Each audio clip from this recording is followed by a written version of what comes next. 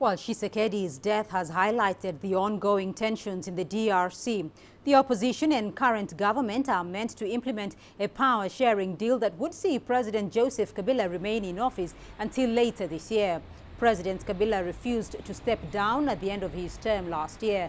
Under the deal, senior members of the opposition will serve in a transitional government until elections are held later in the year.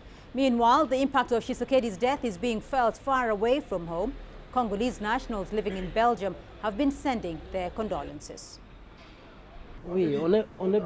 Yes, of course we are sad about that. We are really sad and sorry. He was a political figure of our country. We are sad, but we hope it will wake up all the Congolese people.